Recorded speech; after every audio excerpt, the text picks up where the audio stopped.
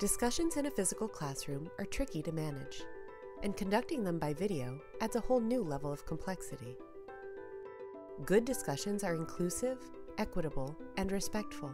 An agreed-upon set of hand signals can reduce interruptions, allow more time to consider ideas, and provide a safe space that engages all learners.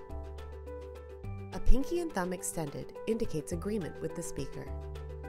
A single index finger expresses disagreement. One fist on top of the other shows that a student wants to build on what a classmate is saying. A raised pinky finger lets everyone know the student has a question. Making air quotes shows that a student can paraphrase a quote or concept.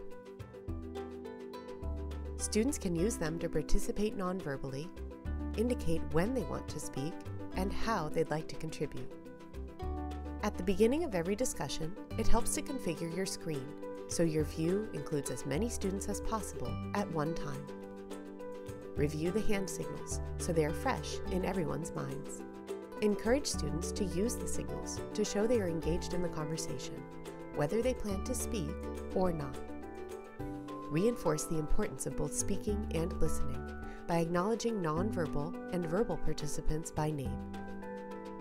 With a little bit of practice, these hand signals can boost engagement and make for more equitable discussions by allowing more students to participate in ways that feel comfortable for them.